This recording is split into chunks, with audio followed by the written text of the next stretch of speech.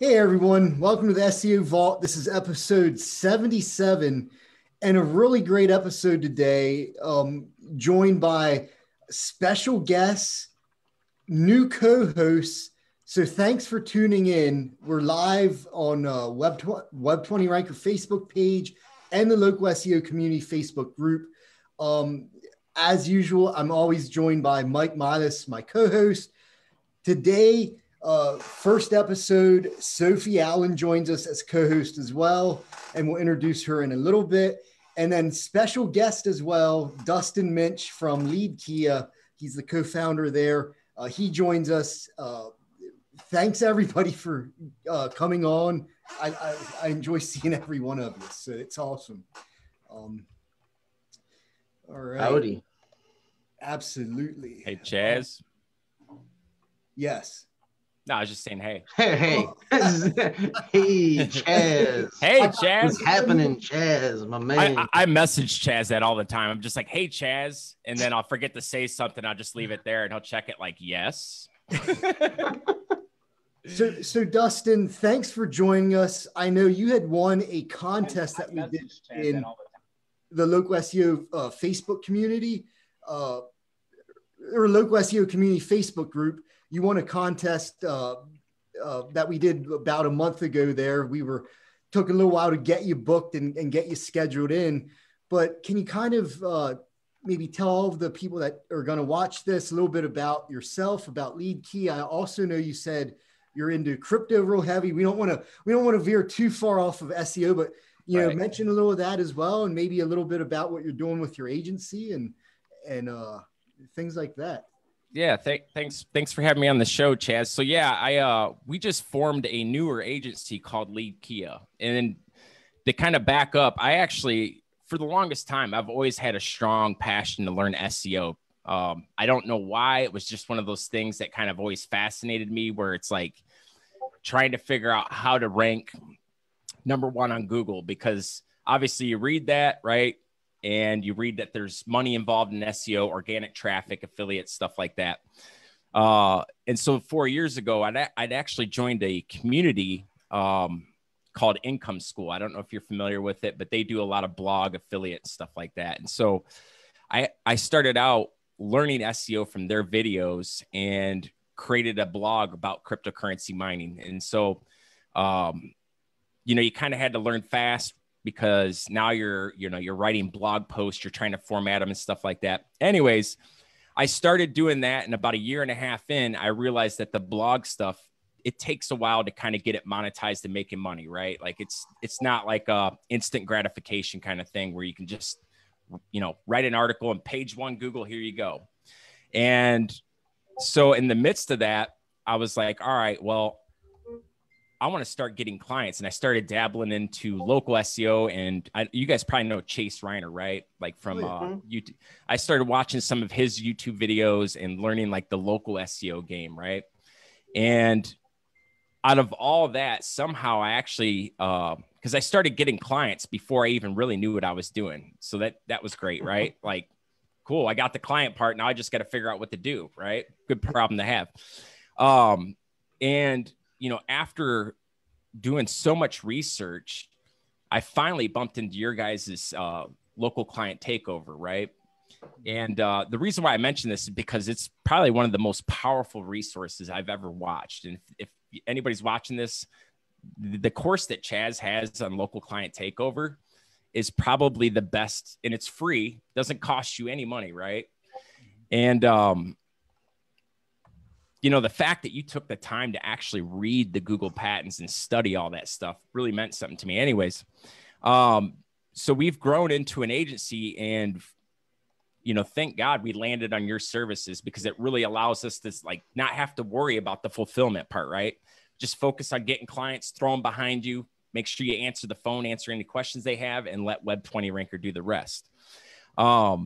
Absolutely. Thank you for that plug, by the way. That's awesome. For the training and the service. But one promotion we don't have to do. That's awesome. Right. So anyways, kind of where we're at in our agency, we are growing. We do have 25 clients, and we like doing the local client stuff, but what we also noticed is the blog affiliate stuff it's powerful, right? But it's a longer term play. And so we're kind of at this unique crossroads in our agency where it's like, do we want to take on more clients and just run them through the, we call the subway station that Web20 Ranker has, right? We could do that, right? Or maybe we find 4 or 5 more profitable niches and start taking some of the agency money and building out these bigger websites that are a longer term money play. But then you don't have any client. You are the client at that point. So if you want to go on vacation for 6 months, you can do that. So anyways, I don't know where I was going with that, but that's kind of where we're at in our agency is like, do we want more clients and make money that way? Or do we want to start building more, kind of like the Crypto Miner Tips website that's taken off? Do we want to build more of those?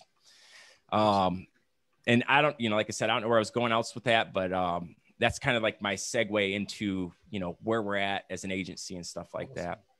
So that's a good conundrum to be at though, right? You have a nice handful of clients, you have some assets that you're building yourself, which is always a good thing to do. Man, that's a good problem to be having right now. So high class problems, man. It's high class problems always. Exactly, right? Right. I am a big fan of building some of your own assets and controlling some of your own assets. But I'm not a fan of client SEO personally. What's that? I'm not a fan of client SEO personally. I wanted to get out of that like the first year or two I got into it. Well, here's the thing with it. When you have a client, you're building their asset, right? And so like I always tell the client, like if you fire me tomorrow, you still have an asset that I worked on that's going to, if you let me work on it for a while, it's potentially going to generate income for you for years to come. And so you really have to think at a certain point, is my time better spent on building other people's assets, or is my time better spent building my own money-making assets, right? It's kind of like I got this blank canvas. It's like, what do I want to do? Which way do I can make money in either direction. So which direction do I want to go in, right? But yeah, it's an interesting problem to have. Have you niched down in your agency? Have you chosen a niche or a couple niches, or are you more of a generalist? Or so I'm on the, I know that there's power in niching down, right? And choosing your niche because you can create a unique message that speaks to a unique audience and get more of that audience, right? But with the SEO stuff, I learned that I wanted to try a lot of different things because you don't really know what you like until you get into it. And I think some people, they just choose a niche like, hey, I'll go after chiropractors because they're going to pay me the most money. But maybe chiropractors are like the worst people to talk to on the phone and do business with, right? So like we wanted to try it all. We've been dabbling a lot into like what has me really interested is these CBD stores. Because man, I'll tell you what, if you can start, I mean, we've even built some e-com stores. They got local traffic going into that Shopify store through Google My Business, and they're ordering products online. So it's like, dude, the site's been live and you made $8,000 in sales. So that's really, really interesting. The other thing is like we've been thinking a lot about like the restoration, the water damage, the mold remediation stuff, just because it is kind of a unique niche. One client for water damage could be potentially worth $100,000, right? So you get that client, one phone call. And I've learned this from Ross Christofoli is like, you want to be in a niche where you can tell the client, all it takes is for me to get the phone to ring one time that month, and your marketing's paid for, right? If I could bring you a $100,000 client, that $1,500 or $3,000 or whatever I'm charging you is a drop in the bucket, right? Whereas that's a good point. That's a good point. Where in the, like I'll give you a bad example, the handyman niche. I got a test server for the handyman niche. So if you ever guys want to burn it up, Mike, go for it. But you have to bring on that category too. Plumbers, you got to get them. It's like you got to get them like 10 clients a month just for the marketing to pay for itself. It doesn't really make sense in that niche to do that, right? So that's kind of where we've been heading is, either restoration or just going full blown CBD and targeting some of these CBD stores. Cause that is a booming industry. It is starting to erupt. And, I think that, there's a lot of money to be made in that. So, yeah. And that's interesting about setting up their e-com store as well. And putting that as part of the local, like, that's really cool. That's interesting. Awesome stuff. Well, thank you for joining us. That's really cool. And thanks for sharing your story with us. Thank you. Now I want to segue a little and introduce Sophie for everybody. So Sophie Allen, Sophie's our sales manager at Local Brand Advisor. She manages the sales and setting up automations and some really cool systems and processes. So having her on the show, probably not this episode, but in future episodes, we'll actually have maybe like a little agency tip session or something where we talk about some of the processes or sales. We have a really strong component for local SEO on this show. So we're going to add some agency stuff to it as well. And so Sophie, thanks for coming on. You want to tell everybody a little bit about you, a little bit about your background. You have a lot of experience in digital marketing, and kind of introduce some people that don't know you. Yeah, so I've done SEO for I'm 27 now, so 6 years.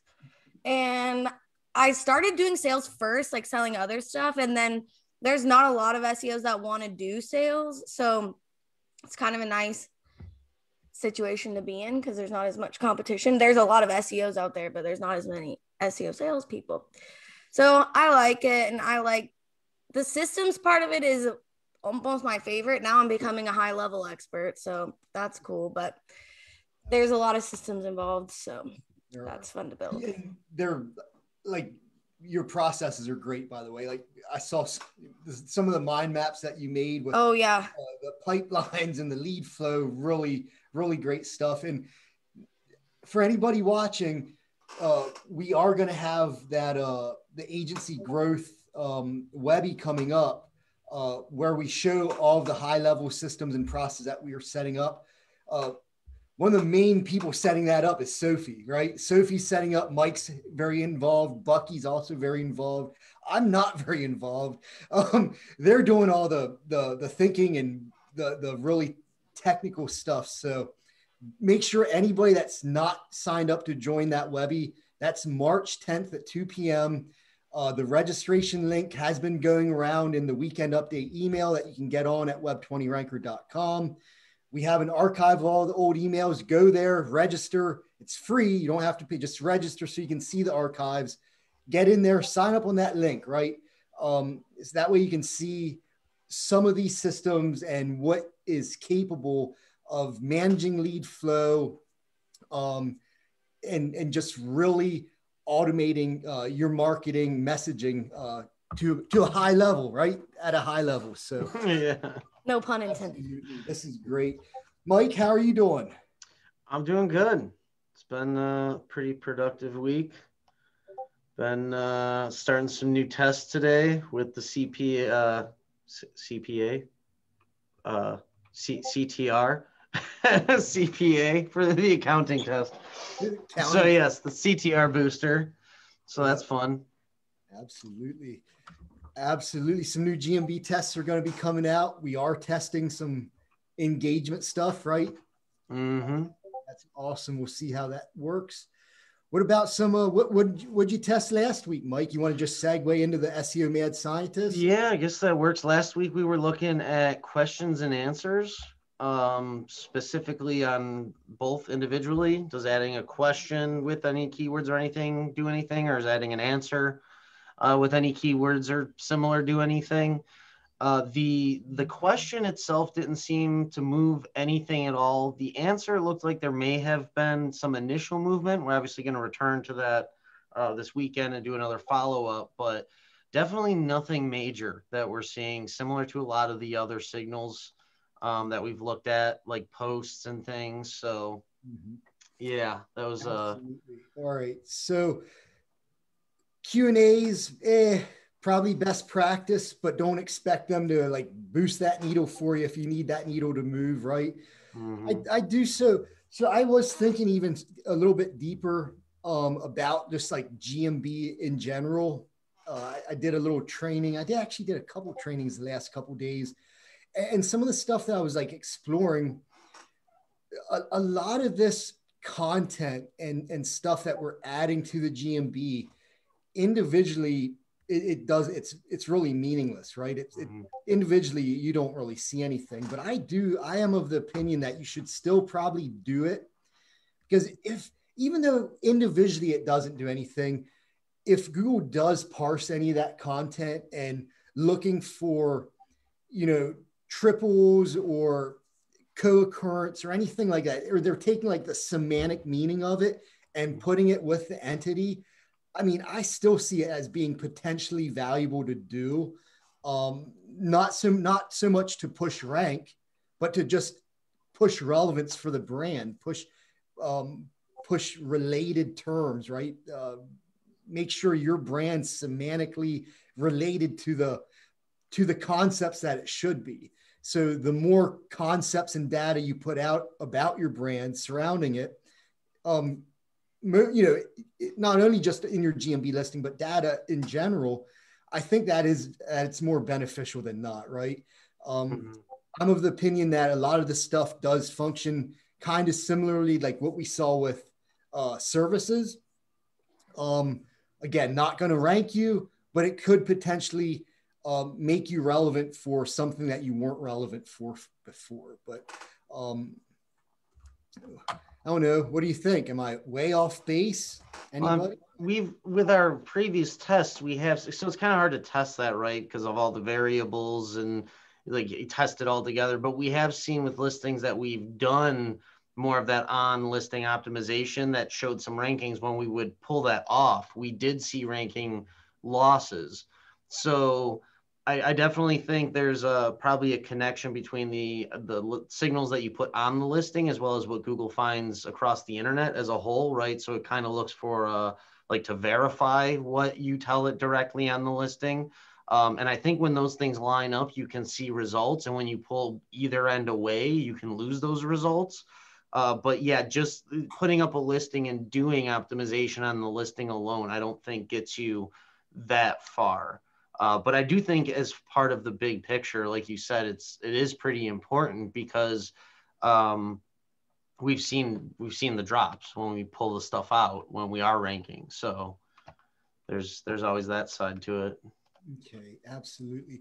GMB update. You know what? There was something I was looking at. So I ran into a weird situation with a GMB the other day, or a bunch of GMBs. I just realized, and maybe you already know that, anybody watching, maybe you already know this, but if you are ever in a situation with a GMB listing where somebody else is the primary owner and you can at least get regular owner access, you can go in now and you can actually switch to primary owner and switch everything around. And I could have sworn that wasn't available last time I went in to do that. Was that always available? Or as far as I know, because not like I've ever sold fake GMBs or anything, but that's how you push them to someone else's account. For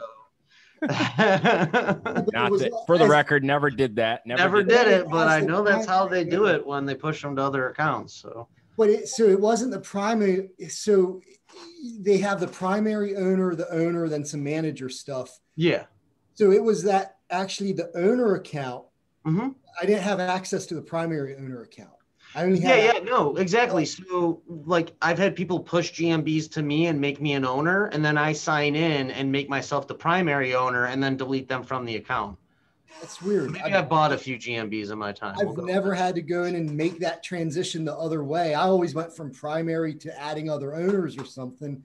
I never had to go the other way. Chaz was always the seller, not the selling. No, I'm just kidding. Yeah. He's the GMB dealer. Yeah. We have some comments here. Yeah, there's actually quite a few comments. Yeah, I was just Matt's blowing it up in here. Mr. Matt Stack. No, Maglody. He said great story, Dustin. Let me just look at some of these comments. One of the good ones, he said how he gave a client a proposal and told him to go with another company and they went with him, which is kind of like a mind trick. Like I've noticed, I've done it in the past where it's just like, I would just go with them if you're not sure.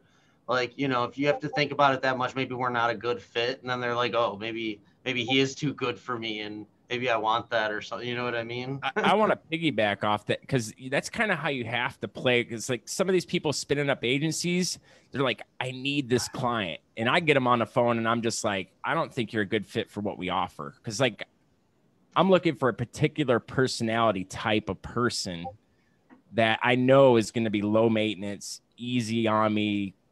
Just as long as you're doing what you're supposed to be doing, they're going to keep paying, right? And you can kind of tell when you get on the phone if they're, you know, worried about this, that, and the other. But, you know, we call it a pullback in the sales world, when you be like, you know what, I don't think I'm a good fit for you. You know, you probably want to go with another company. And then they're just like, well, wait a minute, I want to be a good fit for your company. You know what I mean? At that point, they want to force the issue. Is like, I think I am a good fit for this, right? So just to piggyback on that too, sorry, I think Sophie was about to say something, but real quick, yesterday I was on a sales call with someone for a web design situation. And it was kind of the same thing where they looked at my situation. They told me their quote, $7,500, immediately said they would go down to 5,000. And then when I got off the call, they sent me more information because I asked them to send me information, and they took another 500 off the price. Never once did I tell them their pricing was too high or comment on it or anything. And I know like how much like some of these site designs and things cost, you know, like 7,500 for a certain site design isn't out of the question. If he would have just said that and not left that, like I wouldn't have questioned it. I wouldn't. But now I'm at 4,500 and I'm thinking, man, I could probably get him down to 3K if he's going to just keep dropping. Yeah, like that. You got to act like it's an act of God to drop the price. And usually I'll start taking things away like, hey, I'll do it at that price, but I'm only going to do this, this, and this. It's always a bartering chip. Yeah, I don't need the business if it's not going to be what's going to work. So, yeah, that's, again, same concept. So I was watching a sales training yesterday or the day before. I think I had shared it. And the guy was talking about the same thing. Like if you're offering, if you have packages, if you have options, only offer one at a time. Don't offer the one price. And only if they say no to that price, do you offer the lower one, right? So interesting. I can actually attest to that. Like having just one offer is probably best, right? Because if you give them too much data, and then they got to think about which one they want. They're like, this is a lot to think about. Let me think about this and I'll get back to you. Whereas if you just have one offer, it's like, what's to think about? This is all I offer. This is what you get, right? Kind of thing. The only time I've had good with two offers is when I have like a base offer and then like the premium offer, but I price them the same and kind of use it as a like time sensitive incentive to say, hey, look, we're actually running this or this right now, where if you get this package today, we'll, do that for the same price, which also has worked the same. But you kind of treat that as like, we set this up before we even talk to you kind of thing. Not like I'm dropping the price just for you, and like I need the business. Like this is just what we're doing.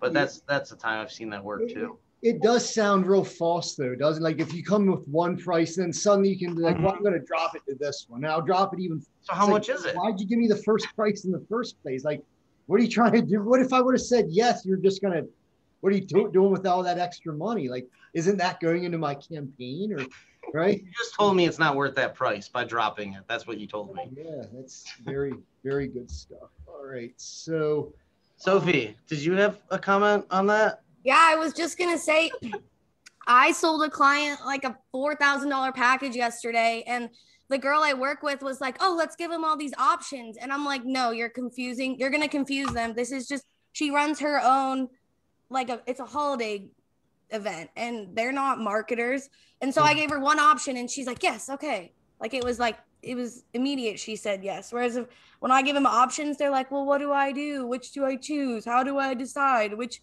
ad size I'm going to do? We know that working at Web 20. Look at how many options we have and how many questions we get. Oh yeah. that's a constant challenge over at Web 20 is not having too many options. Rumor has it though, you guys are starting to work on being more descriptive for each service, so people have a little bit more to like nibble on. And I was talking with Bucky. I was like, sometimes just even a video of what this one service will do, even if it's a minute long, like, hey, buy this when you're experiencing this, this, and this, right? It's on our list to have all those videos done soon. We'll get them. Yeah. I have a lot of videos though, because I've been working on those service pages. Well, and I will admit, if you're just brand new to Web 20 and you go into that menu, it can be like very daunting to like, whoa, you know what I mean? Like, what is all this stuff? And that's why I always put in, tell people like, you got to watch Chaz's training because it really piggybacks off of all those services and kind of explains it, which is funny because it's like you show people how to do it, but in the video too, they come to realization that I don't have to do this. I can just buy it through Chaz. Right? Like, why am I going to sit there and spin up, 300 directories, There's name, a phone slight number, marketing angle to it. Yeah. Just a little bit. just a little bit. Yeah. Yeah. Just a little. Yeah. It's like he builds it up and then he puts the plug right there. He's like, hey, you could do this, but then I have a button right here that it does it for you too as well. And it's like, I'll take option B, Unless you don't got the money, then you do it yourself until you got the money, and then you start paying someone. Exactly. I mean, you're going to have to do whatever you got to do to, when you're first starting out, but absolutely. All right. After a while, you don't have to live like that anymore. You can just white label it, Yeah. It's better to have the understanding though. I like in the beginning when I had to do everything myself, then I have a working knowledge at least. Yeah. So much better at sales when you've done SEO versus not ever doing it, trying to sell it. There's no way you could sell it if you don't do. I mean, I guess a lot of people do. That's why everyone's been burned. You can bullshit a lot of people through a sale, so you don't really need to. I wouldn't say you need to know something to sell it. Yeah, but then you can't deliver. Like I have so many clients who were burned in the past because somebody threw out some big words and they were setting the expectations. Yeah. Oh, we'll get you to page 1. No problem. And that's what this is why I kind of like the this realm of kind of growing an agency and stuff like that, because I come from the door-to-door sales world, selling solar systems door to door. Did that for 6 years, highly successful. But I noticed that the bar is kind of set low in the SEO world, where there's some people out there that have an agency and it's like they're still using 2010 SEO tactics and they still somehow get clients, but it's not like consistent results. Right. And so like, I see that as an opportunity to kind of do something special, because it is something that if you're not actively continuing to learn new stuff day in and day out, like it's not like Chaz gets to a moment in his life and he wakes up, I've made it. I know everything there is to know about SEO. I'm done learning, right? Like you don't need to grow the company anymore. Every day I gotta learn some new stuff, it seems. Yeah, it's like you constantly have to be on this wheelhouse of learning new stuff, doing new tests to stay on the cutting edge of that. And to me, it keeps a lot of the riffraff out. But I say for every one good SEO agency, there's probably 1,000 bad ones out there that just, I don't know what they're doing. It's like voodoo almost is what they're trying to do on the SEO voodoo. Yeah, I just think, in my opinion, people get caught up in the make money online scene sometimes, and they see that this is a route into it, and they've never taken their time to actually build any of their own properties and rank anything of their own. And they kind of get in with like, they're not ready for when they actually have to then go rank stuff. And, right. It's, reading about it and actually going and doing it's two different things. You can read like Moz or LCT train, whatever, right? Reading about it. But when you actually have to go and like build a location page and then go do interlinking and build signals for all of it, like, it's like, right. Oh, okay. You start understanding a lot better. And, or you get a client that already has SEO and you have to undo the knot that somebody else made and you don't know what to look for, right? And you're like, why isn't this thing ranking? And it's something that you're not even checking, right? Yeah, it's hopefully that's why we have this show and training at LCT and awesome posts at Web 20 for agencies that are newer and developing. We have lots of resources, free recommendations. So products, yeah. If you are struggling for fulfillment or getting results, or the SEO Vault, ask your questions right now in the comments. That's what we're here for. Absolutely. All right, let me get. Well, and that's the one thing I want to say, and I'll shut up because I talk a lot. I know. I'll shut up. You're the guest. It's all yours.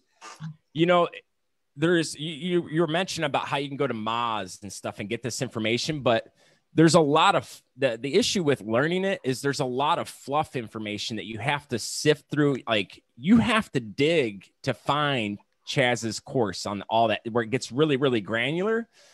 And there's just so much like blanket information about Google My Business. Like, oh, this is Google My Business. You fill this out, get a postcard, right? Like it's just generic information.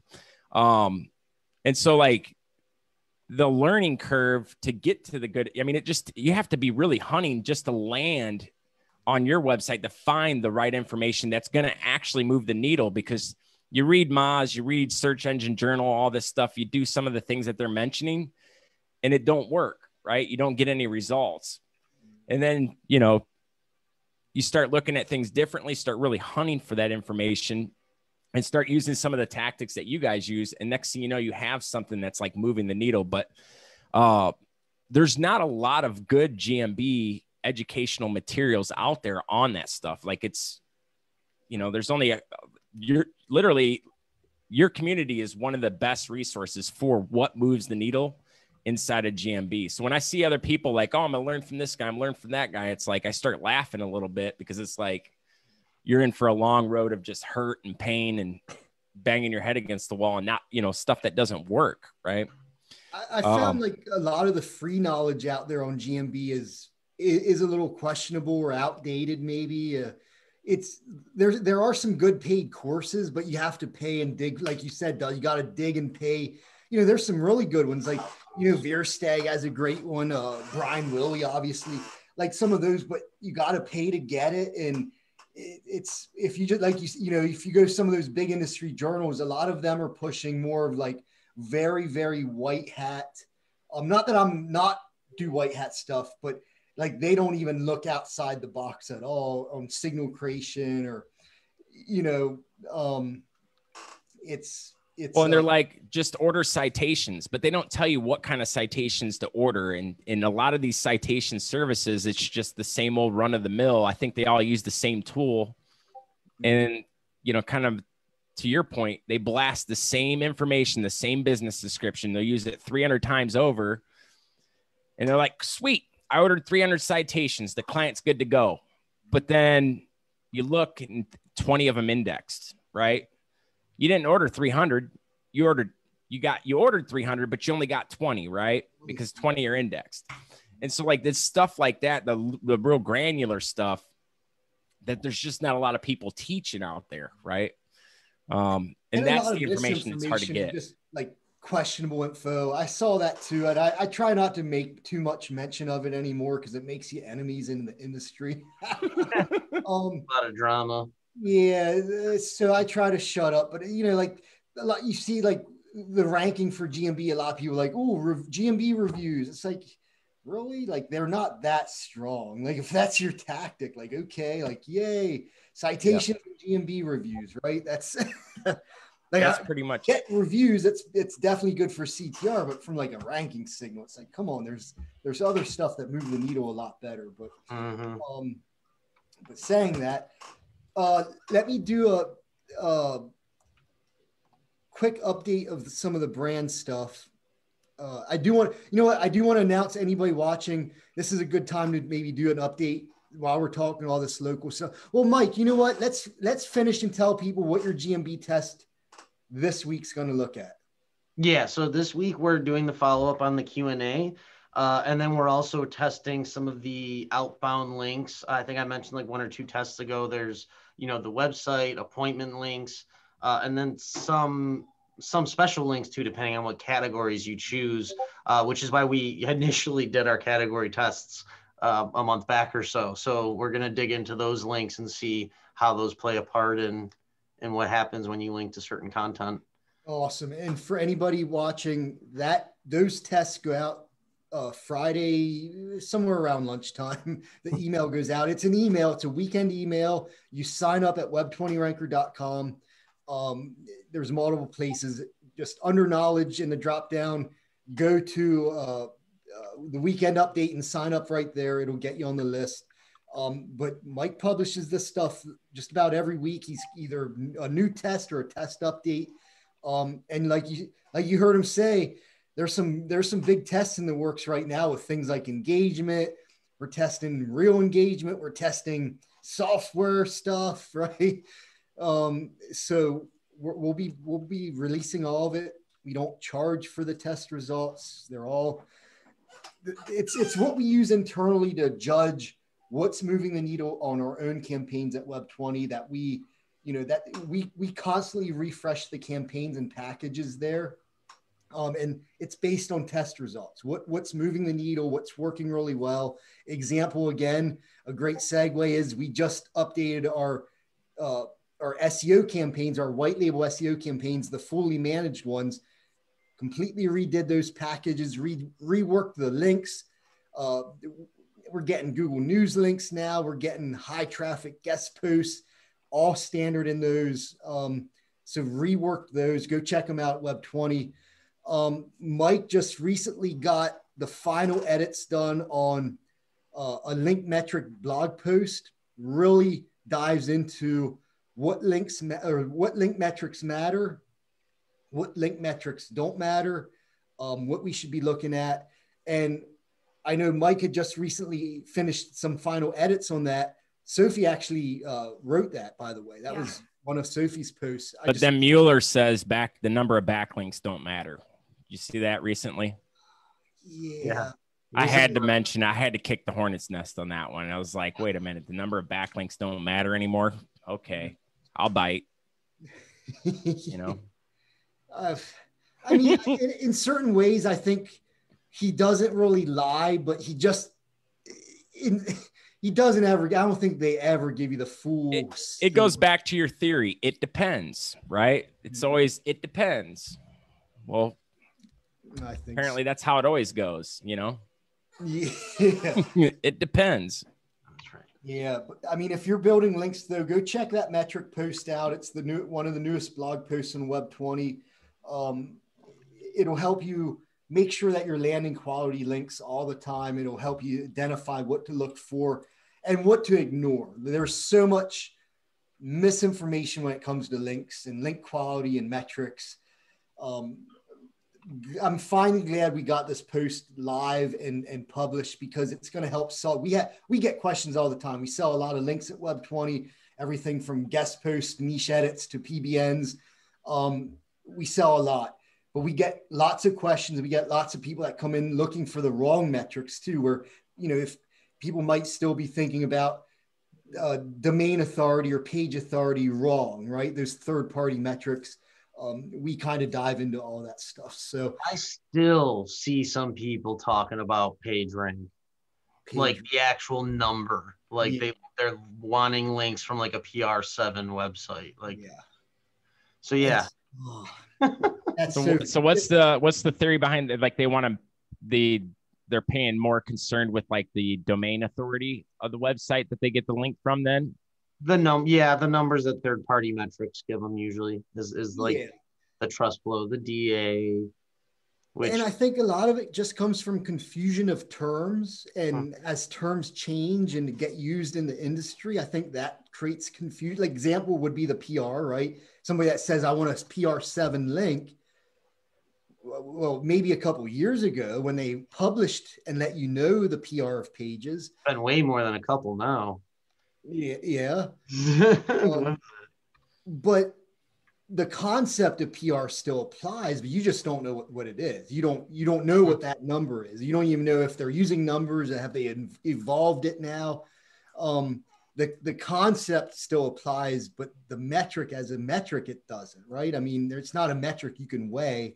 So this post helps clear a lot of that stuff up. Like the confusion between like a website's authority of their backlink graph. Like if you say something is like an authoritative backlink graph, it definitely is not the same as saying it's has a high domain authority. Like there's the terms got misconstrued, and people are using terms as like services now, the third party metrics and stuff. And I think this post really clears a lot of that up. So but that's live. What else?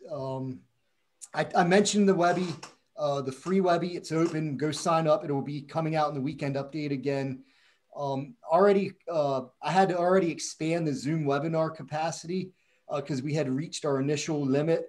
We're beyond that now. We're on the next tier. So we'll see if we fill that one up. It's still a few weeks away. So we might have a lot of people on that Webby. So check that out. What else? You doing a GMB masterclass again? Like, isn't there another like layer of course that you have material? I was curious to know when that's coming out. What there is there's going to be a private Webby for like agency growth stuff beyond the one that we're doing with high level. There's going to be one where we actually go and show actual sales systems too that we're using to funnel the traffic and stuff like that. So the high level free Webby, we're showing high level and how we set that up and what the capabilities that can bring to marketing automation basically. The other Webby, the closed one that was accessed through some of the sales and some of the promotions that we ran. And there's probably still going to be another chance or two to get into those over a weekend, maybe next week or the week after. That's going to actually open up and, we're showing high level in one, the other one's just going to show everything like, okay, what are we doing for cold email? What are we doing for outbound, inbound ads, lists, right? We really opened up at a higher level or a more in-depth level, I guess, and reveal more of the back end. This is stuff that's it's not been set up just for examples. It's in use. It's actual. We're using these things. We're generating traffic, appointments, leads, etc. So have you guys merged or migrated over to go high level for your client acquisition as of recently and been testing it for client acquisition? So with high level where we're at in it, high level, we're setting up a lot of our so inbound leads, cold inbound. So people calling in is going to go to high level and it's going to go into the pipelines there. Nice. And then cold outbound. So things that we're setting, leads that we're getting from, like our cold calling campaigns, our cold email campaigns that we initiate. Those are also going to be pipelining through high level. A lot of the follow-up stuff isn't going to be in there, or that's more of a long-term getting that stuff in. This is the initial, the cold leads and how we're going to manage that in high level. So that initial cold lead is going to be in high level. And we're doing it for, Sophie's doing high level for local brand advisor, Sophie and Mike, and Bucky and Mike are doing it for Web 20. So Web 20, we're going to have, we're revamping the whole cold traffic there as well. How that works. We've listened to our agencies that have told us like, hey, it's confusing when we first come to you. There's going to be whole new systems put into place to help alleviate some of that, help streamline the new agencies. Basically the leads that come in, help streamline them to help them make better decisions, understand our tech stack that's available to them a little bit better, and just work those leads at a little bit more of a professional level than what we were previously. That's what we're setting up right now is that cold stuff. Eventually we'll put more into it. But one thing at a time. So. That's what I'm kind of looking to do is get my go high level set up where I'm blasting out cold email. It's pulling in those responses and I could start, doing the automation and the follow-up with that. Mm-hmm. So that's why I was kind of asking you guys, because I'd be definitely interested in figuring out, there's just the power of go high level right now is insane compared to other platforms, in my opinion. Like there's so much stuff that you can do. But I honestly think that there's a strong need for somebody to develop some kind of client acquisition for SEO leads, right? To get more clients, right? On go high level. So I don't see a lot of people really focusing on the SEO stuff. They're more trying to go after businesses to run Facebook ads for. But I do think that you can probably do get a whole boatload of clients setting up automation and having go high level do your cold outreach for you, right? I just think that, there's not a lot of there's not a lot of people utilizing the tool like that to get SEO clients.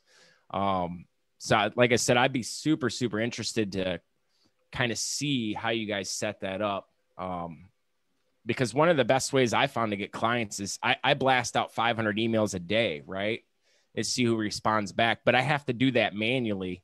But apparently there's a way I can set that up, import that list into Go High Level where it'll automatically send out those emails and then pull in the leads that respond back and hit them with automation and nurture them into booking a call, right?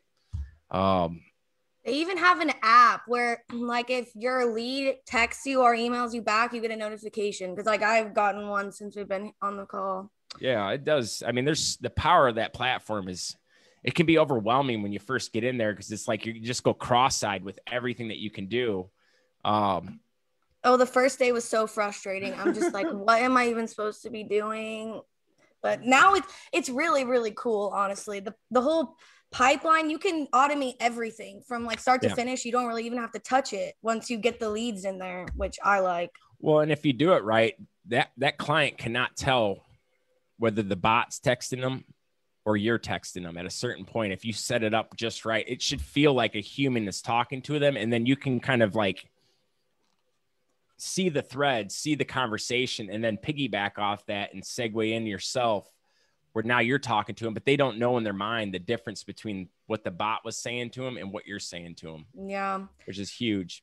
I like a lot, like ever since I started using High Level, it's helped me identify kinks in our funnel to where people are falling off. You know, you can see a trend of like 80% of the people are falling off here. Well, we need a new campaign sequence or whatever. So I've liked that. It's way better than any email platform I've ever used, which is nice.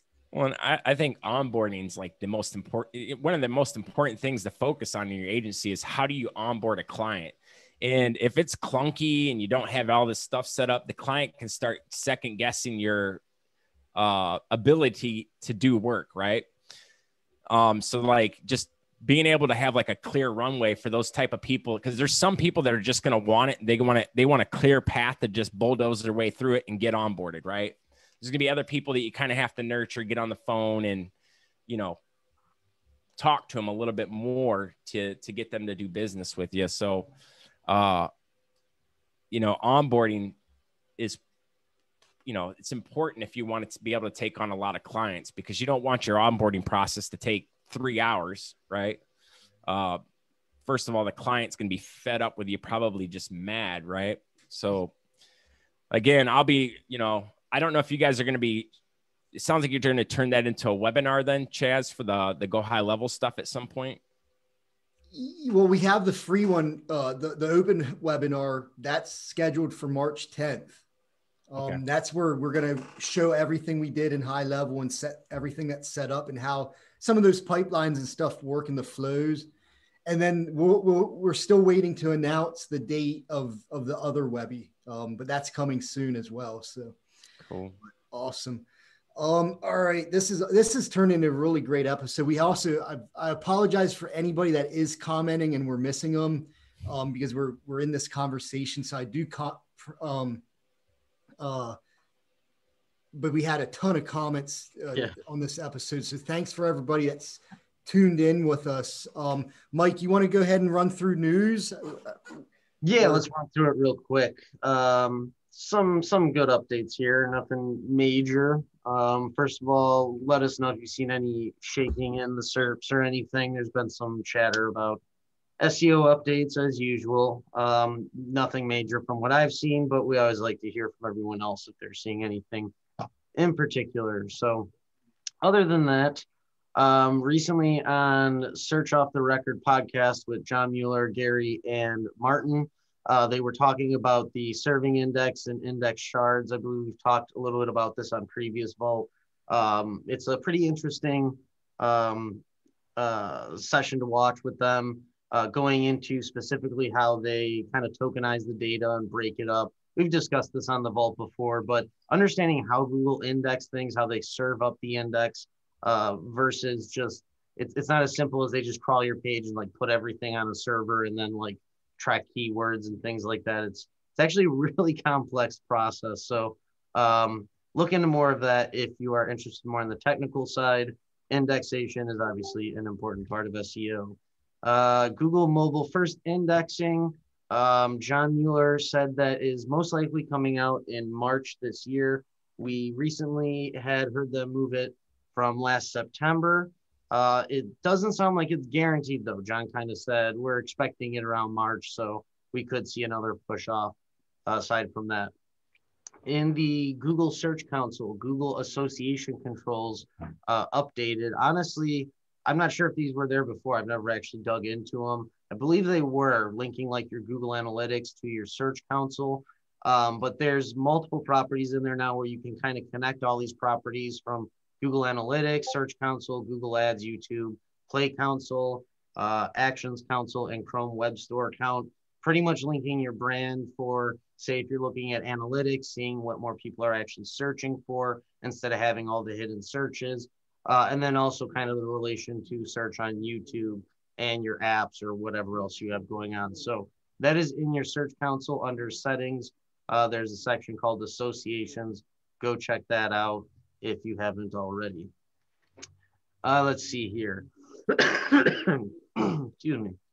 The page experience update in March is said to not have a major impact, probably similar to what we're seeing right now with the passage update. Google seems to be kind of slowly wanting to push out these updates, or not really shaking up the SERPs like they used to, probably because they get a lot of kickback when that happens. So when the page experience comes out, don't expect to see massive movement, but over time you will probably see things occurring. So if you are in a position where that is released and you start seeing some slow ranking drops, things like that, be aware that might be the case.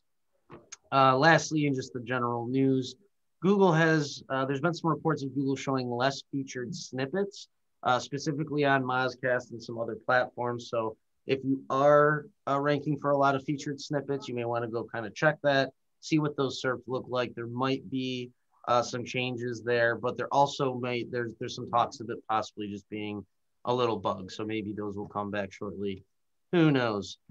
Other than that, we have some fun little Google Says comments here that I want to throw out because some of them are just absolutely ridiculous. And then some of them actually have some good insight. So first of all, John Muller commenting on number of backlinks to a page or website being absolutely irrelevant for SEO. Probably not true from what I've seen. John Muller also saying that no search penalty for too many redirects. So if you're redirecting to a page, to another page, to another page, that is not something that Google looks at as a negative signal. Google also, John Muller said, doesn't announce depreciated ranking signals, meaning if they stop looking at something or using something, they don't really talk about things that have dropped in the algo. And then we have two comments here from Gary Eilis. One, talking about Google making adjustments in their algorithm due to SEOs, specifically was saying that he only thinks there's about 4 or 5 times that Google has made algorithm shifts due to SEOs manipulating the search engine, which I figured would probably be a little bit higher, but maybe like Penguin and Panda, I think are probably ones that he's referring to, but I don't know. What updates do you think they made because of SEOs? I have a feeling it's more than 4 or 5 in 10 years. Let's see. He also says that title tags longer than Google shows in the SERPs get SEO value. I actually can't remember if I did that test on the SEO Mad Scientist or previously, but I know I've done metadata tests where keywords not showing in the SERPs and metadata still produce rankings and relevance. So be aware of that if you didn't know. And finally, Google made a comment about there's no reason to make a bloated site, specifically in reference to cooking sites, which I did mention on a previous vault, how when you go look up recipes online, you get like the 7-page, content pack of their backstory and how their grandma made the food for them and they loved it and this and that. And then at the bottom, they just have the so Google claims that all that fluff content doesn't help with rankings, even though the first page of Google is completely covered with cooking sites that have a shit ton of content I don't care about and not just the recipe. Google claims that doesn't help at all. So that's it for the SEO news. There you go. It's all lies and deceit. Lies and deceit. I got a little update. DuckDuckGo has a mapping solution now. Oh, They have an alternative to Google Maps, supposedly. DuckDuckGo Maps. Oh, who well. owns DuckDuckGo? I can dig it. Looks like it's built on the back of Apple Maps platform or whatever that base, that software, but not Apple Maps. It's DuckDuckGo, and I guess they have their own ranking algorithm and everything. Dun, dun, dun, dun. So Who owns them? Do you know who DuckDuckGo is? I have no idea. No idea. I thought it was someone we know. But that now becomes another platform that if you're doing local, possibly try to get listed on, right? You want to try to get your clients listed everywhere in that local ecosystem. Now you have DuckDuckGo Maps to worry about. So we'll probably. I feel like you guys might know who owns DuckDuckGo because it's based out of Pennsylvania. Yeah, I just saw that. I never even looked into them before. So I've looked into it once before, and I was like, man, I feel like they were somewhere nearby or something, but no, they're pretty far away from us actually. So. I don't know Pennsylvania geography. I don't know either. That's why I'm Google mapping it right now. What else? So what do we got in the news here? We have a lot of fun John Muller comments that are maybe roasting them. Man. So the analytics thing or the association thing up in Search Console, they had some of that previously. They had analytics and they had your ad account, I think. Some of this other stuff looks like it's new. That actually used to and still might help when you connected everything. And that website is the one that you list on like an unclaimed or a new GMB listing, but you have all your stuff connected in Google Analytics and Search Console interconnected. That actually helped for me multiple times trigger like instant verification on listings on brand new Google or GMB listings. So, but now it looks like there's even more, like you can hook up YouTube, Play Console, all types of stuff. So that's interesting. But see how many people want to go out there and try to trigger some instant verifications on brand new GMB listings. Take your website, verify it in Search Console, connect your analytics and verify it there, connect both of those together, then go and see if you get the option to instantly verify it. Seems like certain categories, it's a lot easier to do. And possibly certain metro areas too. It looks like certain really big cities. I don't know. I don't want to get into too detail there, but anyway. There goes Chaz making his fake GMBs. No, yeah. I do not do that. I have some knowledge from. It's too easy to go get somebody that has a legit address and do a postcard. You know what I mean? Like everybody wants to go around and do a PO box or buy something from UPS. And it's like, for what? They're going to do a giant sweep and they'll eventually knock you off the listing eventually. Like they know, they're getting smarter about that. So, but I will say that the postcard thing is kind of BS right now because it's hit or miss. Either they'll mail it right away or it's lost in the Bermuda Triangle somewhere,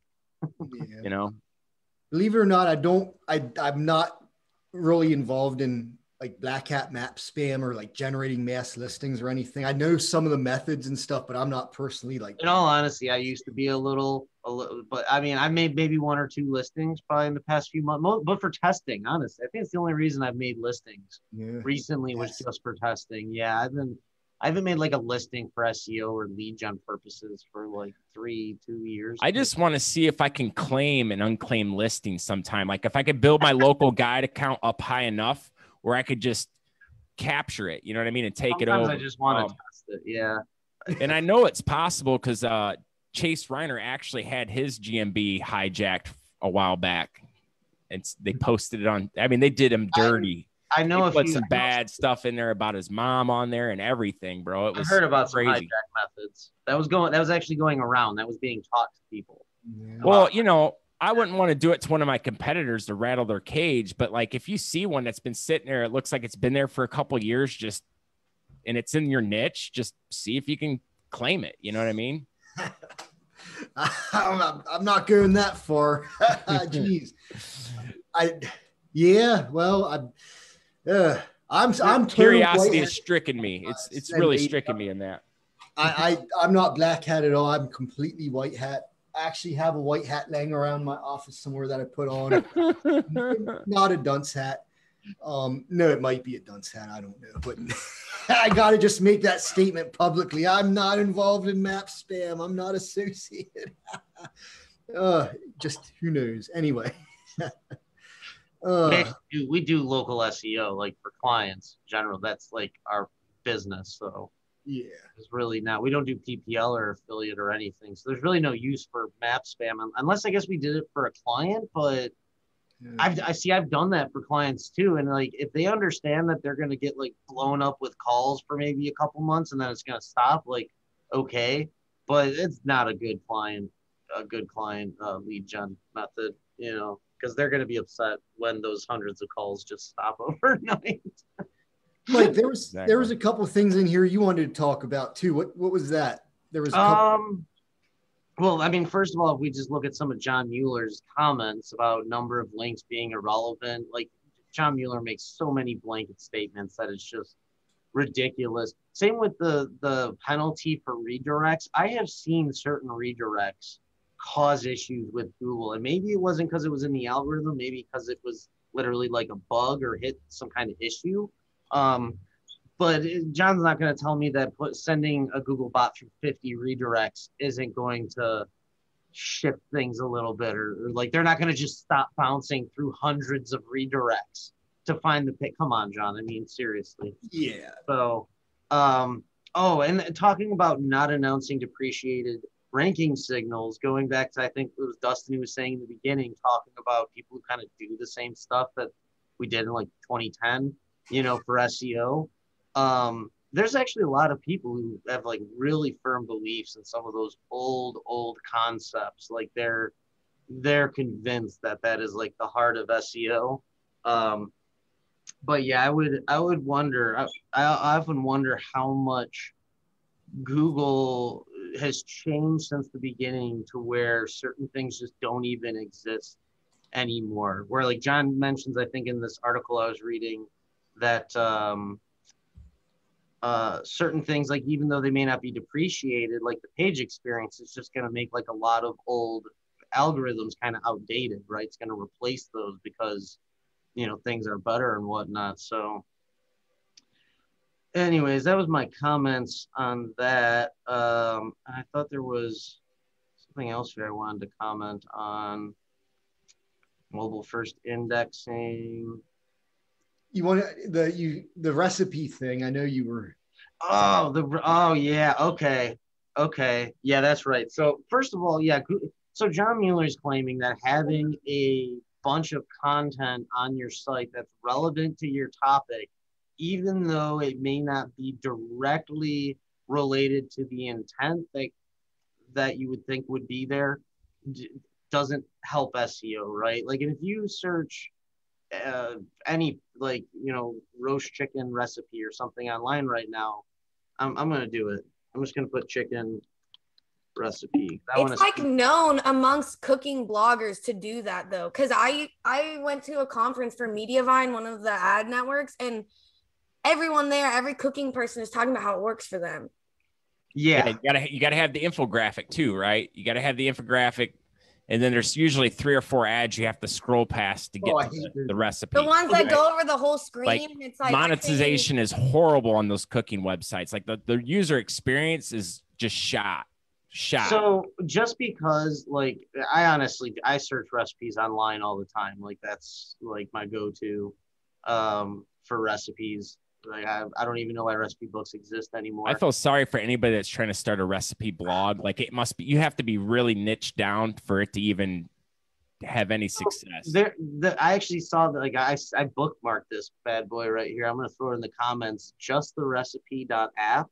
For anyone who doesn't know about this, if you go to any recipe blog and take their link and drop it in that website, it strips out everything but just the ingredients and the directions from their page, and you can go and click through to there. So yeah, that's now here's the thing though, which I thought was kind of interesting, is So if you go to that website, just the recipe, and you put in, say, someone's URL, it creates like a URL on their site. I don't think they're indexed though, but technically that would be more relevant than the actual post, according to what Google is saying, I believe, right? Yeah. Like that would be just the facts, that having just the directions and the ingredients would rank better than having 1,000 words of where you first learned about the recipe. But that's not the case. So, well, I mean, it's a recipe. So if you don't have some kind of context there, it's going to look like a lot like it. If you had all your website was like that, I mean, we already know Google doesn't really reward really thin content, right? Like it's not, it doesn't take rocket science to know that, right? Well, you're in the crypto space too. Imagine like coin market cap versus the other ones. Like if you have just a ticker up of all the coins, that's like Google saying, hey, putting a bunch of information about those coins and things on that page doesn't help SEO. Right. How are you going to say that about a recipe site's kind of the same thing? It's 99%. I mean, I could see if it was just, if you were like looking at if you Google search Bitcoin price and all it was that data on that page, you can definitely rank for that. But Google's not going to just rank any website. It's going to go after something that does have a high authority in that field. But again, if you're just Google searching Bitcoin price, then yeah, you could probably have a ticker on there with the price and a few other metrics and maybe 200 words worth of content, and it would rank, right? But if someone puts 800 words in a ticker, they'll outrank you. Generally, if it's more relevant, like that's what we're seeing with these recipe sites. Like the more content, the better. And Google's saying that bloated. Well, I definitely think that it does help, but then there's other SEOs that think, well, the first ranking article is 2,000 words, so I'm going to one up him and write a 4,000 word article. And that right there is a quick way to waste a lot of time in writing fluff that the reader's just going to be, they're not going to engage with it, right? Like it's just, I won't rank as well either. Yeah. Sometimes more words aren't what you need, right? Like most people, because like a lot of people get in that habit. They're like, oh, the top ranking article is a 1,500 word. So if I write a 3,000 word or a 10,000 word, the most comprehensive epic guide ever known to man, let me get that out there, right? That I'm going to outrank them. And it's like, well, maybe not. You know what I mean? Right? It's a fine balance.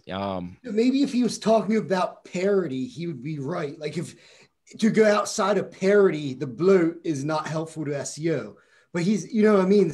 I just think he's like, he confuses the issue so much, right? And what Dustin says is exactly right. Like it's that extra bloat there beyond the 1,500 words that the top guy has, that is the bloat that doesn't help you. But to say you're going to do it with 0 words when the top ranking guy has 1,500, that's right. As long as you're on parity, then yeah, bloat doesn't help. But right. But that's such a send off, man. Like, you know how many people are going to read that and be like, oh, I don't need content. I don't need more content. I just need what the person's looking for. And then Google can figure it out from there. And to their point, they may in some regard kind of rank, but it's going to take Google probably longer to test that article, because then they kind of have to figure out what it's about. And I feel like you need more context. But if the top ranking article has 800 words on there, then you probably should be somewhere between 600 and 800 words of additional content on that paper. Because I do think that you do get dinged for having thin content. If you get a bunch of pages with really thin content, you're never going to get traffic to that website. It's not going to happen. Not on its own, at least, right? You could dump some gasoline on it, maybe get some links going to it, but that's my thought. Awesome stuff. We got to wrap it up pretty soon, though. Yeah. This was a long episode. This was a good episode. Well, every episode's great, but I'm afraid if we make it too long, we start losing viewership at the end. So, what do we think? Maybe wrap it up here. I think I'm pretty good. I don't see any big questions or anything. We could always ask if there's anything, we could always answer them next week. So if you have any additional questions, throw them in the comments. We can start there next week instead of waiting until the end too. So absolutely. Put your questions there for next week. If we didn't get to them, we'll get to them. Dustin, thanks for coming on. Thank you. Really enjoyed it. You brought great conversation. Thank you. Tell everybody about your sites and where they can learn some more info. I want to check out your crypto miner site too. What's the URL on that? Yeah, so it's going to be cryptominertips.com is for the cryptocurrency mining website. And then for our agency, it's leadkia.com. So very nice. Kind of like IKEA, but lead Kia, right? So anybody, make sure everybody go check out Dustin's sites, give him some love there, get him some traffic going. You were the one who was asking about your logo in one of the groups, and you gave like 3 or 4 different options for your agency. I answered that. Did he took that feedback seriously? Did he go with your answer, Sophie? Yes, he did. Awesome. It looks great. All right. Awesome. And Sophie, first episode, thank you for coming on as a co-host. It was great. We're going to make this part of the show. We're going to have a little segment all about agency growth and stuff like that. So thank you for coming on. Mike, as usual, thank you. Everybody watching, thanks for watching episode 77 of the SEO Vault. You can catch replays on YouTube. We have a podcast, the SEO Vault. Download us, take us with you. Make sure you're on that email list. Get registered for the Webby. All that stuff's happening very, very soon. So thanks everybody for tuning in. We'll see you next week, Thursday at 4 p.m. Eastern. See yous. Bye. Bye.